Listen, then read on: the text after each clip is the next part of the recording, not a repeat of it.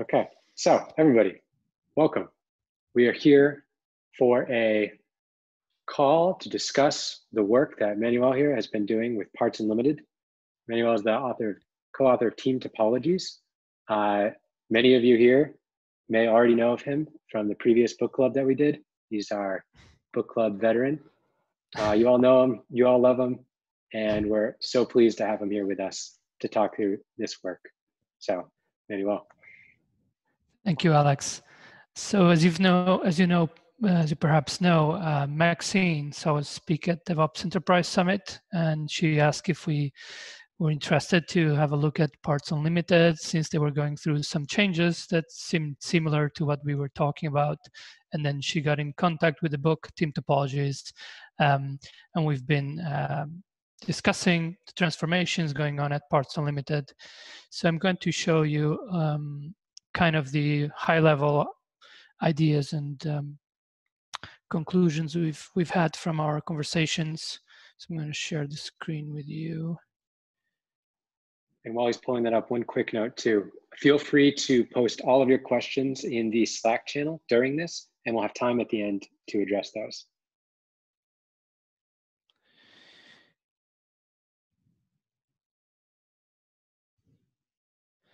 So we're looking at how the ideas of team topologies have been applied, or what could be applied at Parts Unlimited. So some of you might know this is the book that me and Matthew Skelton have written called Team Topologies, Organizing Business and Technology Teams for Fast Flow, published by T Revolution Press. And so there are 4 core ideas we want to share with you today. They will be included in a larger report for Parts Unlimited. The first topic is team first approach. So by talking with some of Parts Unlimited's employees and with Maxine and others, we've seen there are some concerns at the moment about current team organization. Not always clear what each team is working on. Some teams are being pulled in many directions and working on Horizon 3 activities, while they also have to worry about Horizon 1 and 2, keeping the business running. There is sometimes a mismatch between the business and technology, even though now most teams are within a business area, most technology teams. Sometimes there is some lack of understanding of what is possible to achieve by each team. And finally, some teams have been reporting a sort of overflow of communication on Slack. And so essentially having too much communication, too many channels going on, and people get a little bit lost at times. So this is what we found by talking with different people. So we wanted to share, first of all, what is our understanding of a team within Team Topologies, which we believe can be helpful for Parts Unlimited. Obviously, we don't want very few large teams, and we don't want a sprawl of too many very small teams. So it's this heuristic of having team size around 7 ± 2 that we know about from Scrum and other kind of agile methodologies. It makes sense also because that's how the size of teams that people can really trust each other deeply and perform and better, achieve higher performance.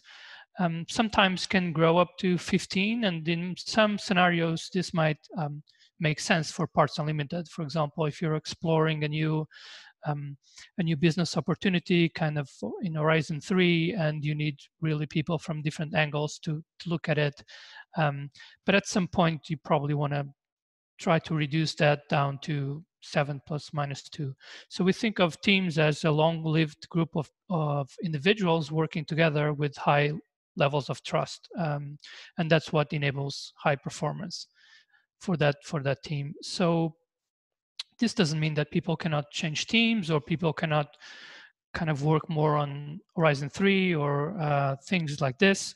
But in general, we expect the team to be stable to be long-lived and to be aligned to the business and part of the business segment, in fact.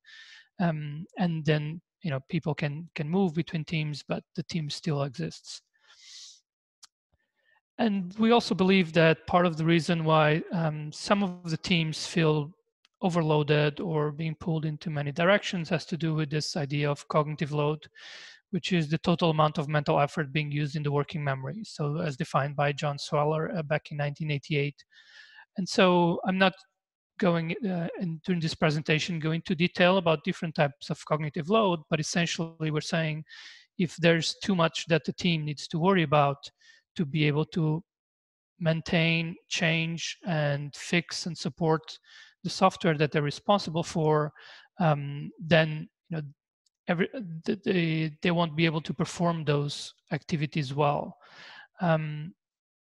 So this idea that if the software is too big to fit in our heads as a team, which comes from the idea of Daniel North, who said, software that's too big for one person's head.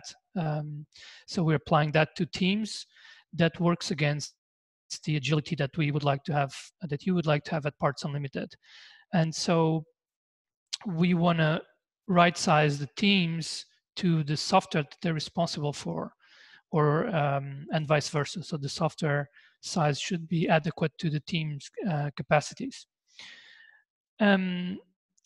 Excuse me for including a tweet in this presentation, but I think there's no better way than this tweet that I've found recently by Rob Meany.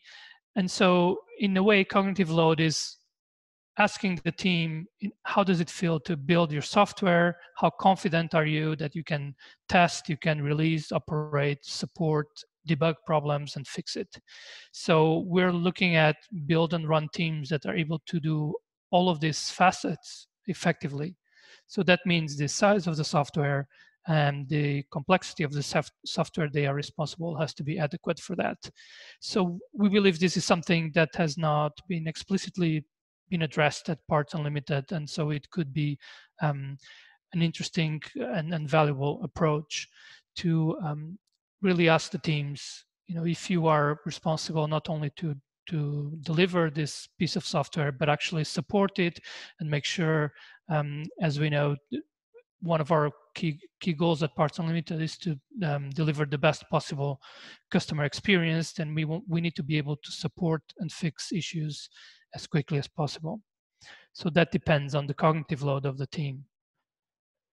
In other words, we're saying that each service at Parts Unlimited must be fully owned by a team with sufficient cognitive capacity to build and operate it, and also test and support and so on. So some services at Parts Unlimited have also been unclearly defined in terms of ownership.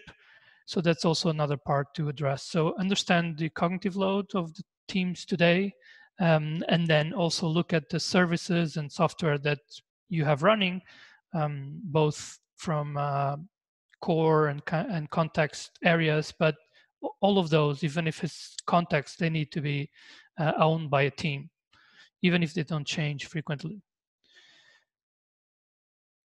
So our recommendations in this area are to start by assessing the team's cognitive load. This can be as simple, or should be as simple, as asking the teams, how well do you feel that you can support and solve issues in your software and make changes quickly so that we can get to market with innovation as quickly as possible. And you just start by detecting which teams are feeling anxious or are feeling that they don't have the necessary knowledge around their services to provide this effectively. And so after you do that, you can start to then address the problem and how can we improve it. So that's points 2 and 3. We can detect gaps in the team's capabilities. Perhaps the problem is that they don't have enough knowledge around some domains like test automation or UX and good design and this type of things. So we're going to look at that in section 2 for enablement. And another aspect that might be that might help us reduce the cognitive load on the delivery teams is to identify which platforms do we have today and how can they help. Perhaps there are some services we could create in the platform to really accelerate the delivery teams and reduce the demand we're putting on them to understand all these different areas. So I'll start with streams and platforms. In the book Team Topologies, we talk about 4 distinct types of teams. Stream-aligned teams, which I've heard often here at Parts Unlimited referred to as feature teams. I believe that's the terminology you've used. So we talk about stream teams in terms of, because we want to make sure we're talking about streams aligned to, about teams aligned to a stream of work that is meaningful for the business. But essentially, these are build and run teams that are kind of the heartbeat for Parts Unlimited, that are delivering not only the currently running systems, but also the innovation and the new ideas that are being tried to expand our market share. So those are kind of the heartbeat. And then you have 3 other types of teams that I'm going to talk about. So we'll start with platform teams. So currently, there are different business streams that have been, some of these have been around for a long time at Parts Unlimited, some are new, and so there is also some discussion in the company around which business streams should exist. So from manufacturing, in-store sales, and all the software and tools associated with that, e-commerce, the new engine sensor that, as you know, has been growing very quickly and is a great opportunity for Parts Unlimited to reach new markets. And the parts delivery, which is also growing, delivery of parts within 4 hours. And so there is some question whether that should also be a stream for the business. So essentially, we recommend identifying more clearly what are these business streams, so that we can then align the stream teams inside of these business areas. And in terms of platform, you have today mostly two platforms that have been started with the Unicorn project, and Maxine and her teams have created this CI/CD platform, Unicato, and Narwhal for data APIs and all the kind of data services, which are being now evolved into with Project Shamu, according to what we've been told. So this is our very good start. So there was the work that has been made by the Unicorn project team and the Panther team has shown that it's very valuable for the other teams at Parts Unlimited to be able to rely on these platforms. But as the adoption grew of these platforms, also has shown that they were underfunded to some extent. They were not scaling well, right? So some of the current concerns about the viability of these platforms have to do with sometimes lack of clarity on how do we onboard new teams to these platforms, which teams are responsible for them, and how do we scale as more and more with the growing adoption of these platforms. So we would like first to just be on the same page about what a platform should be. We like this definition by Evan Butcher of a digital platform as the foundation of self-service APIs, tool services, but also knowledge and support, which are arranged as a compelling internal product.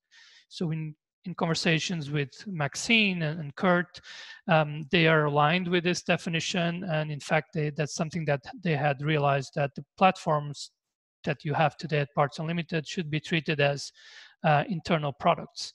So there shouldn't be really a difference in how these platforms are delivered and supported compared to customer-facing products.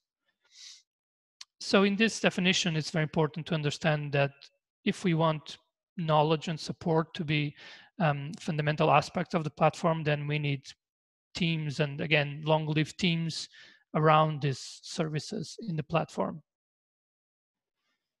So when we talk about treating the platform as a product, that means we need to think about how do we make this platform reliable, usable, and fit for purpose. So in this case, for internal customers who are the other engineering teams that Parts Unlimited, but it's really the same idea as for external facing customers. And we believe part of the sometimes lack of clarity around how do the platform services work today, who are the teams, and how do we onboard or how do we use the platforms, has to do perhaps with unclear interactions, expected interactions with the platform teams. So what we recommend and we talk about in the book is the platform team, when they are working on a new service or a major version of an existing service, such as the CI/CD services, for example, then they should do this in collaboration, direct collaboration with the stream teams or one of your feature teams that actually is going to use this new service or this evolution, so that this is developed, this platform service, in an agile way as well, iterative way with fast feedback from the stream teams. So we don't say that the platform team is now going on, for 3 months or 6 months and work on this service and come back to us. We know from from your history as well that this type of waterfall or approach of just teams working in isolation in their silos doesn't uh, bring the benefits in the end. And so what we recommend is that the platform teams make this much more clear, and when they have a request for a new service, they identify for how long should we be collaborating with this stream team on this new service. What do we need to define in terms of how the APIs should work, the interface, so that when we actually develop the service, it's going to be fit for what this stream teams need, rather than the platform team going on and developing this on the side and coming back to find out it doesn't fit their needs. So strong collaboration for new services. And then when you have services in the platform that are becoming that more widely adopted, and you need to worry more about the reliability, the support.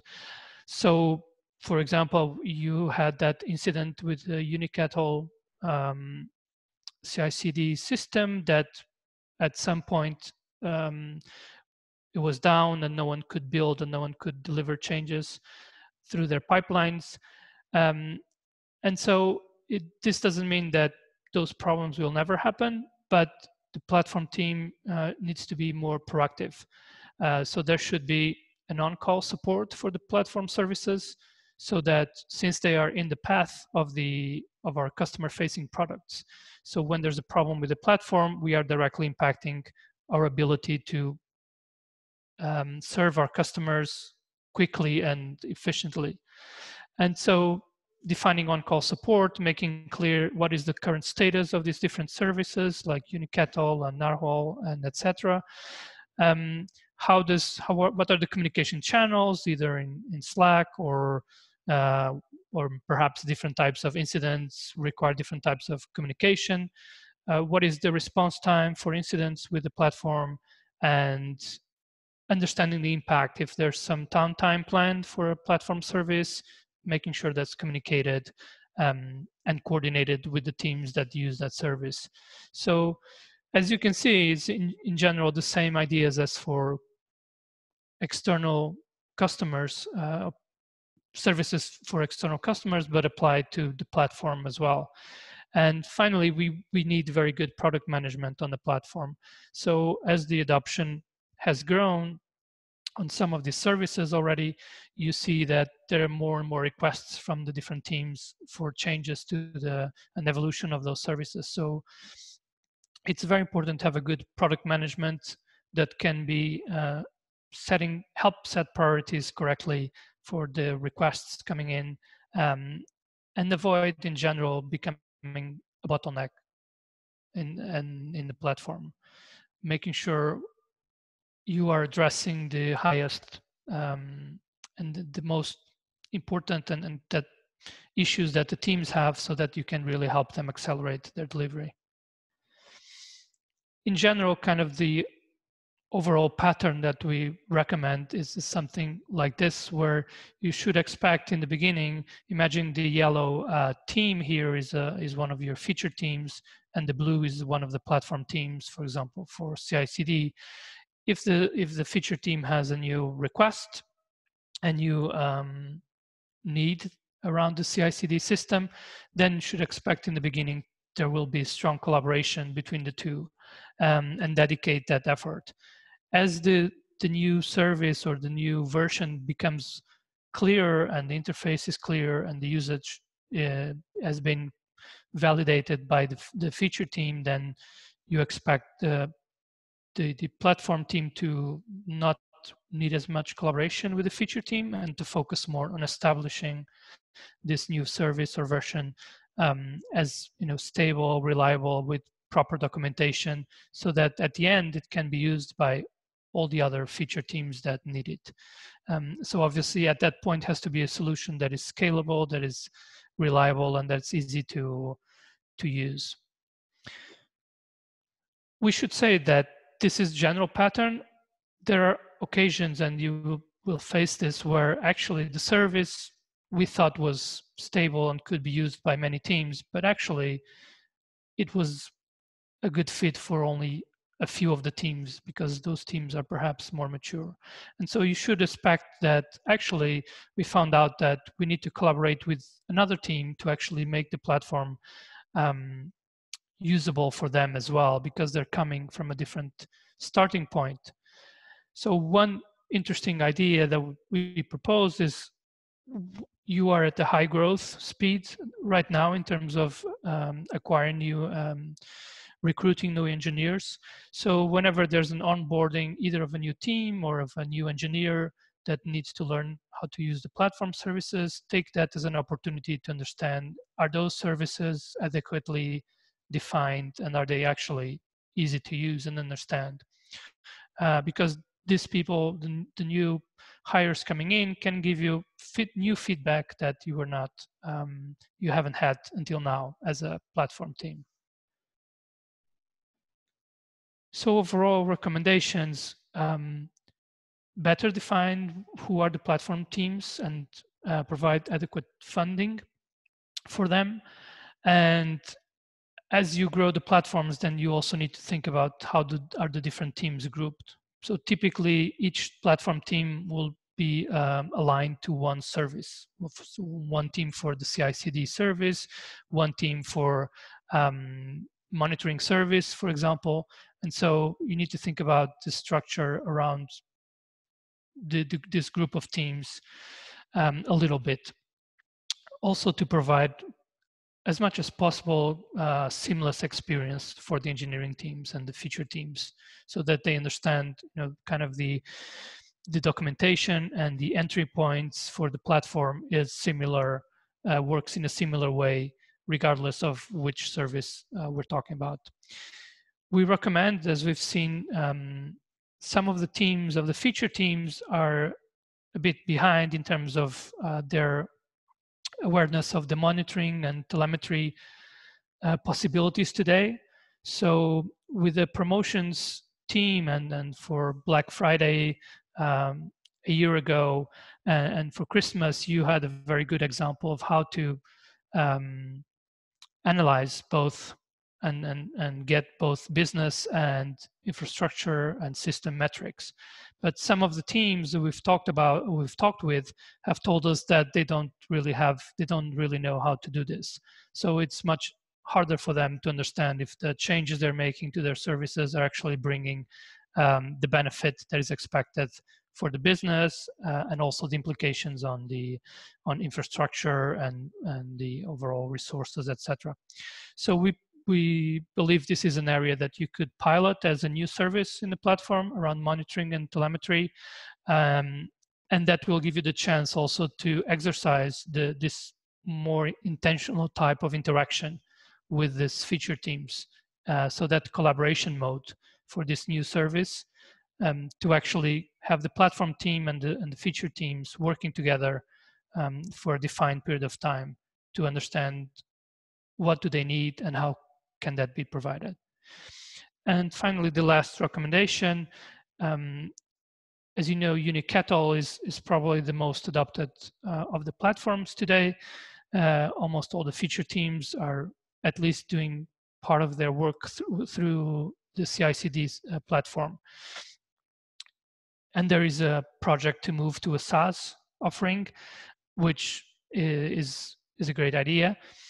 But you still need to have some internal understanding of, even if it's a SaaS project, how do we use it? How do we make sure that this product we're using is able to meet our scalability demands, our isolation demands, if we need that between teams, and so on. And if we are evolving our delivery pipelines and we're evolving the activities we're doing in the pipelines, then how is this SaaS offering going to help us? So that means you might need a smaller team if you're not maintaining the infrastructure and the actual servers and or cloud resources to run this. But even if it's an external offering, you always need some internal layer that understands these issues and is able to make this work well for all the feature teams.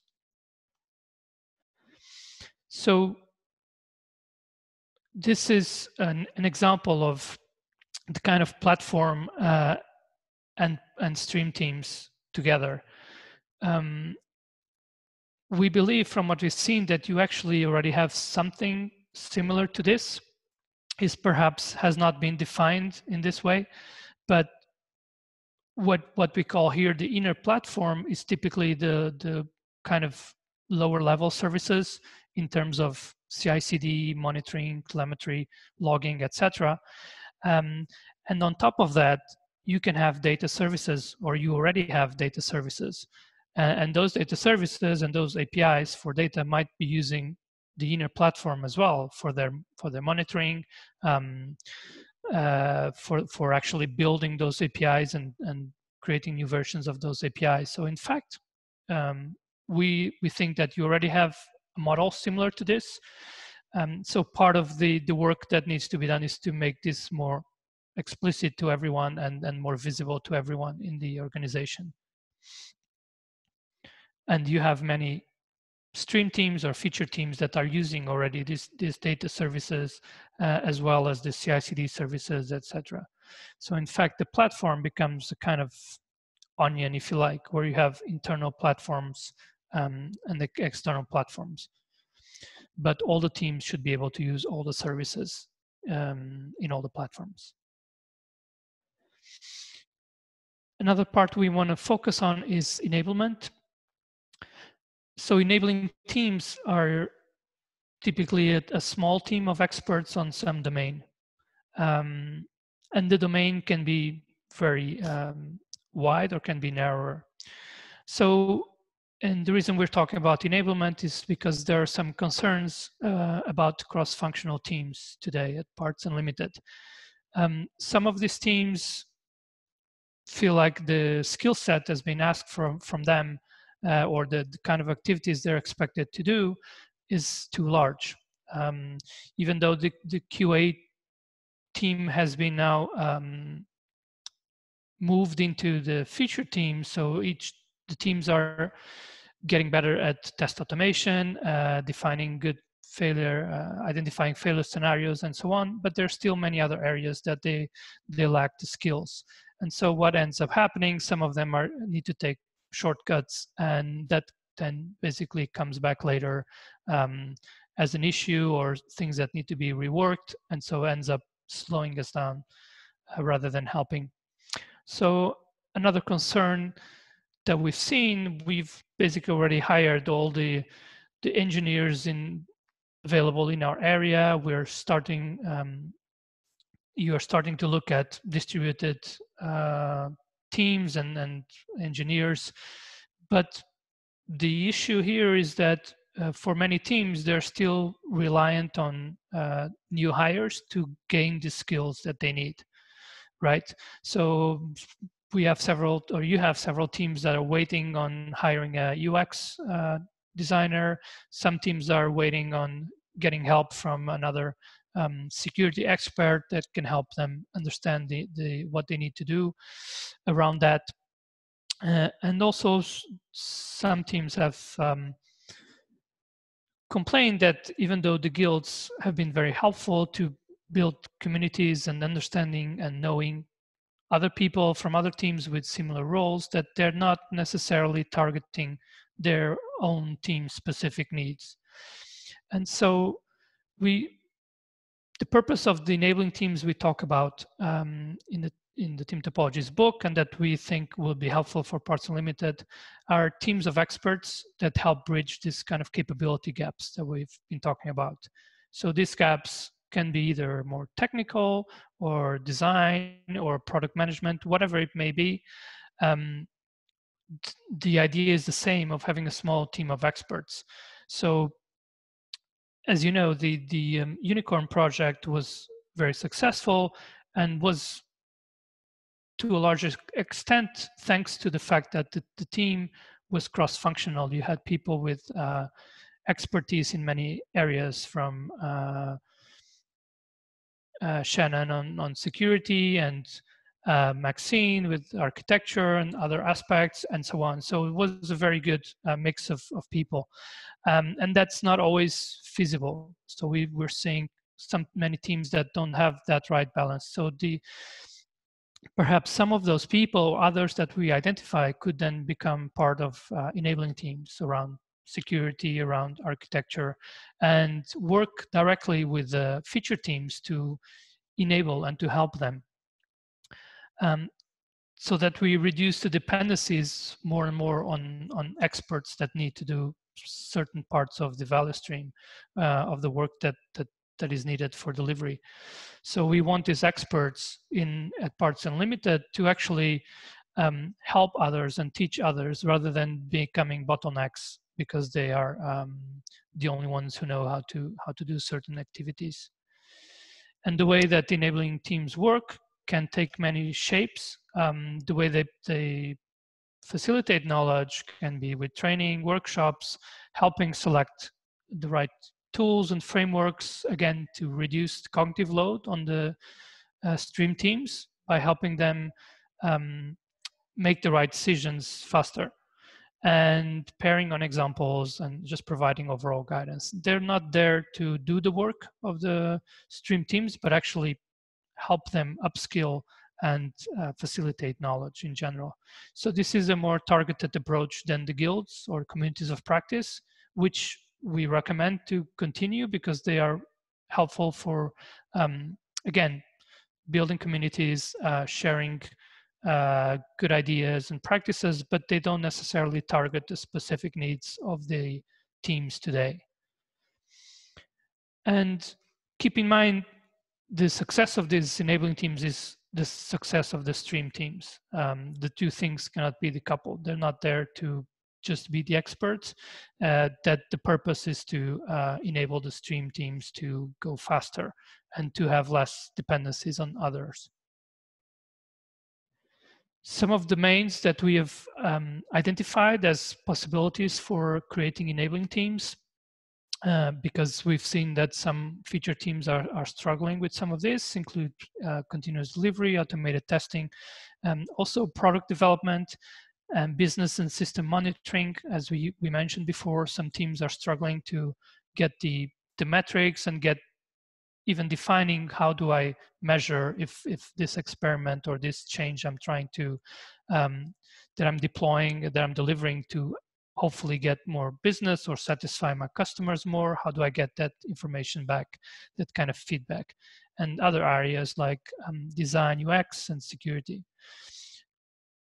this is just an initial assessment recommendation. Obviously, you should, on a continuous basis, be looking at these areas again and see where have we evolved, what is today our kind of bottlenecks, and how can we then enable the feature teams around those areas where they are a bit behind or they have dependencies on other teams. And finally, I wanted to talk a little bit about the org dynamics. So we've talked about, we explained the 4 fundamental topologies. So there are also another topology called complicated subsystem, which we recommend to avoid, but we have seen perhaps an example with the MRP system where you have complicated scheduling algorithms. So what we have seen from talking with some of those teams that even though they got rid of some of the older kind of legacy stack, and they are now able to focus more on the value of their system, but the scheduling is very complicated, and so whenever there is a change to the scheduling, this basically shifts the whole focus of the team to this part. And so perhaps it makes sense to have a complicated subsystem around that algorithm that can provide hopefully with an API around it, and so this complicated subsystem team takes on that that cognitive load from the other teams working on MRP. So we believe this might be helpful with are helping identify who are the people that could create this complicated subsystem team and help go faster overall for the MRP system. And we talked briefly about the different interaction modes, the collaboration, the providing X as a service, and facilitating mostly around enablement. But there's more to organization dynamics, right? So we found that one of your wikis, this old page with the org chart that you had a couple of years ago at Parts Unlimited, and this reflects very often the kind of org chart that we are designed for, that we expect, or the people designing the org chart expect that is enough to identify our teams and ways of working. And what happens in reality is for most of projects, and especially with Horizon 3 projects and ideas, what we face is something much more complex. What we actually need are networks that work well, therefore the guilds, therefore the enabling teams, etc. These networks of people that can really identify what needs to be done, who can help to get it done. And so this is not to say that the org chart is not valuable like this, but the org chart should not be seen as representing communication lines. It represents, hopefully, how do you align the top level objectives to all the way down to the teams on the ground. And it also helps reporting bottom up, so that the people and at the C-level positions can get an idea of what's going on. But it's not about decision making, and it's not about communication lines. Those are different things. So we believe this is, perhaps you can put a poster on the wall with this 2 images because they're very illustrative. This is from the book Team of Teams, which is we have also recommended to some of the people at Parts Limited. And so when we're talking about organization, design, and dynamics, it's important to keep in mind, why are we doing this? So if we are restructuring teams and doing some of the things we talked about during this presentation, we should be thinking about the why. So one of the key ideas, this objectives, is to have a rapid flow of change, right? So we want to continuously be able to deliver new value, more value to our customers, and do that as quickly as possible. And that means also that we need to think about designing our organization in parallel with our system architecture. The two things go together. So there is something called Conway's law. For those of you who have not come across it, it's talking about the mirroring effect between the team structures that we have in the organization and the way they communicate, and the actual design of the systems that we're delivering. And so there is a mirroring effect, meaning that if we're designing an architecture for our systems that is very different from the way the teams are organized, and we cannot easily align the teams with the parts of the architecture, then we're going to have a lot of friction.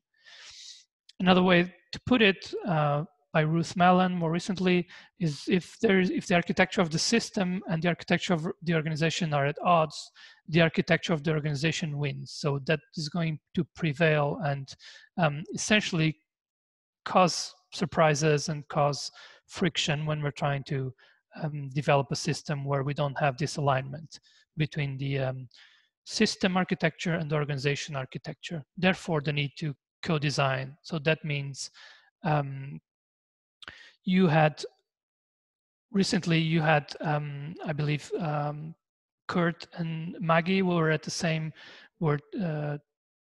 level, if you like. They were taking responsibility for both technical and business outcomes. And so that is, for example, a very good place where to put this kind of awareness as well, that we also need to co-design and be co-responsible for these two aspects. So to recap, rapid flow of change, but also co-design of organization and system architecture. And finally, we want to have rapid feedback from the systems and customers, right? So something that you can think about is also how do teams, who is owning essentially the services and products that are still core, but are kind of Horizon 1, the things that are more in our traditional business areas, in your traditional business areas, and which are don't change very frequently, but they still need an owner, right? So at the moment, from what we've seen, this is mostly there's mostly a separation between teams that own. So some of those older services don't have an owner. Some have owner teams or maintenance teams that are different from the teams developing new services and new features. So we recommend rethinking this approach, because there is a lot of learning that could happen by having, for example, like in this example, a single team that owns both a new service and an old service. There are synergies there between good practices in the new services and more modern practices that we can try to apply to the older services, and vice versa. With the older services, we also learn a lot about how to make this resilience. If their service that has been running for decades with few problems, why is that? How can we take those learnings to the new services, especially as they enter Horizon 2 and become more stable and a source of revenue for Parts Unlimited. So today you have, to some extent, this distinction between maintenance and teams looking at Horizon 3 and Horizon 2. We think it would be useful to think about, at the same time, aligning these teams to the business segments that we talk about, or the business streams we talked about, but also realigning the ownership of the services. Make sure all the services have an owner, and make sure that there's not a separation between teams working on old services and teams working on new services. So we think all of these aspects and these principles can help with the 5 ideals that you have at Parts Unlimited: locality and simplicity. All that we talked about around the feature or stream teams becoming more skilled and having platform services that help them go faster, but in an independent way through self-service. That all has to do with locality and simplicity, and I would say reducing cognitive load on those teams. and hopefully we're increasing the focus and increasing the flow of work of the second ideal, and becoming really a learning organization on team structures as well and on team interactions. So as we interact, as the teams interact, we all should also be learning from that. Understand that those interaction modes we talk about, collaboration, access as a service, and facilitating, they will have flaws at some point, or they will have mismatched expectations between teams, or something that we thought was going to take 2 weeks of collaboration is taking 2 months. This kind of triggers that we should be looking at in terms of how, what is going on here, how can we improve our work, improve the way the teams are interacting, and align expectations better. And yes, and always having psychological safety. So today I didn't go into detail, but some of the aspects of these team interactions and types of teams have to do with how they behave, in terms of being open to other teams, being open to teach, but to learn as well, focus on the customer, either external or internal, in the case of platform teams. So we believe what we talked about today and some of these recommendations will help you achieve or continue on the path to achieve these ideals and becoming a real learning organization at all levels. And that's all we have for today. I'm happy to take questions from anyone about what are the ideas going forward, or questions about what we talked today. Great. So what I can do is source them. I grabbed some of the ones that came in. I also grabbed some that came up earlier that I think might be well addressed by you. So do you want me to just read them off and we can do it that way? Sure. Okay. First one, thanks for the book club with team topologies. Must have been somebody in that book club as well. Do you have some examples where companies are measuring to high cognitive load? Do they measure at the levels in Slack, ServiceNow, Mails, and how booked the meeting rooms are? That is a very interesting question. So we talked about kind of an initial approach, which is very straightforward and can bring already a lot of benefit, is just asking the teams. Obviously, there is some level of subjectivity there, but in the end, what you should care about is that the teams don't feel anxious, that they feel like they have kind of the mastery of their services that are responsible. Now, that said, it's true that we're also looking at how to measure cognitive load, or how at the larger scale. And so there are some interesting initiatives going on. So Microsoft has a tool called, I believe it's Microsoft Workplace Analytics or something similar. I can't recall the exact name right now. So that is exactly looking at communication patterns within chat tools, and how often meeting rooms are being booked. There's also there are other tools that, or at least we know of another organization, kind of more startup, that is working on analyzing Slack communication and channels to try to help give a more overall picture of what's going on. So we're looking into that, and we'll be also helping relay that information as we get more experience to Maxine and everyone else here. Great. I think this one's going to end up being related. Do you have some examples where companies are measuring little communications within and between teams and how they do it? Not that they're measuring per se in terms of some kind of exact numbers. What we have seen are examples of where, especially at the team level, because this is the kind of thing that it's more evident from the point of view of a team, or people inside a team. We'll see what those tools that I mentioned can bring us.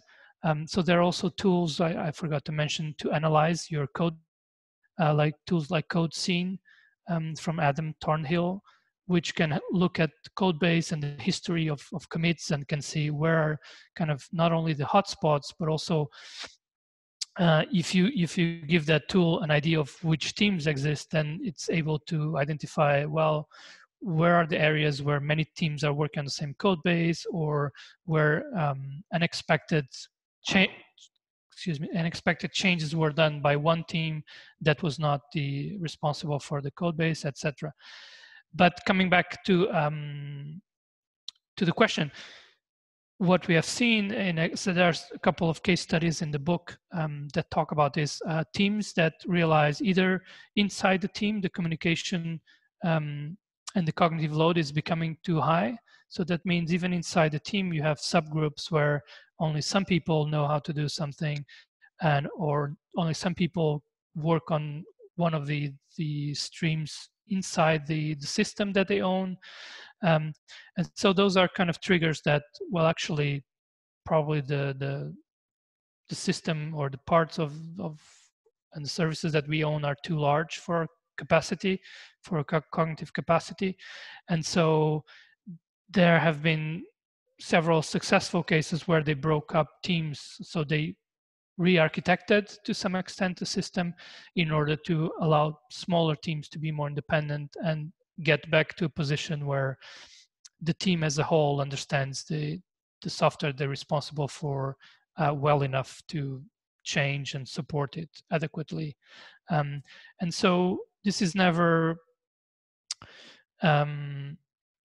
it's never that simple that we just split teams and they are totally independent. Obviously, there are dependencies still between those teams, but the goal is always to try to balance so that teams can do most of the work, perhaps 80% of the work independently, and only 20% requires has a dependency with another team, which requires more collaboration with them. Great. There was a quick thing. Somebody just mentioned a tool you just said, I think, answering these past questions. Do you remember what that was? Code Scene or the Microsoft tool. Okay. We'll see if that does it. I'll get to the next question here. I can find that information and put it on the Slack. Okay. All right, next we've got, how does the team topology change when the platform team is extremely small and responsible for multiple services, and the feature teams are very diverse in the services that they expect? Yeah. So first of all, have more people in the platform teams. So if they're not adequately sized, then that is going to be an issue. But at the same time, think about what is in the book we call the thinnest viable platform. What are the services that are really key? So something that we see and has happened in the past, as we've had platforms ever since, right? But sometimes these platforms just keep growing and they become this massive kind of black box. So that is not the platform we should be aiming for. We should aim like at Parts Unlimited for what are the services that are going to really bring us benefit and accelerate the teams. Is it CI/CD, data services, provisioning and infrastructure, and so on? So we need to be, and that has to do with good product development as well in the platform, we need to be ruthless a little bit as to which services are really the enablers for your feature teams, which services are really, and we can track that with metrics around which services are being used and which aren't that often. And so we want a small platform that provides high quality services, because if you have to make sure they're reliable, that they're scalable, etc., that's going to require effort. So align teams to the services in the platform, but also cut out services that you don't have a valid use case to maintain. At the same time, you will face situations, because the tendency is also always that the platform team or group of teams always going to be too small. It will likely grow over time, but perhaps there will be moments where actually there are many requests from the feature teams. So to some extent, there has to be a flexibility to first of all, there has to be a very good roadmap and prioritization that makes sense. But then at some points, the feature teams should have the freedom to decide to do things on their own. If the platform team is not able to respond because they have been ruthless in their prioritization and they have shown that yes, they can only commit or work on that request in, let's say, in 6 months, and the team needs it now or in the next 3 months, the team should have the autonomy to decide that they need to work on that, and that later on they might then help push this into the platform to reduce their cognitive load again.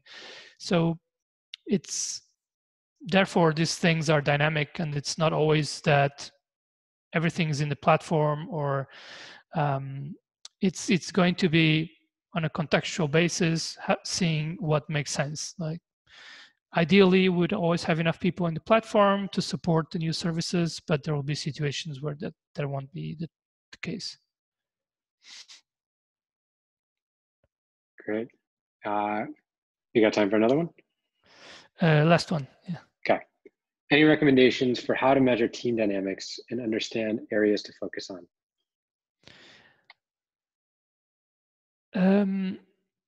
So two things there, perhaps. I think I'm also engineer with computer science background. We tend to focus too much on thinking about measuring and scaling and thinking, kind of trying to have a whole overall picture. The key thing about team dynamics is more around sensing and understanding. We're trying to adopt these behaviors and things are not happening as we expected, or there's awkward situations, or things didn't work as we wanted. Take the lessons learned from that to evolve the team structures, evolve the behaviors, so that you're more fluid. So this is part of becoming a learning organization. So some of these things you cannot measure. It's really about the teams and the organization as a whole, seeing that we need kind of become more of a living organism and evolve the teams and as the changes, as the demand changes both outside in the market and with new technology, but also inside the organization. So that is my question. I know it's not. I don't know if it's satisfactory to the person who asked, but we can't measure. It's not always a question that we can measure these things.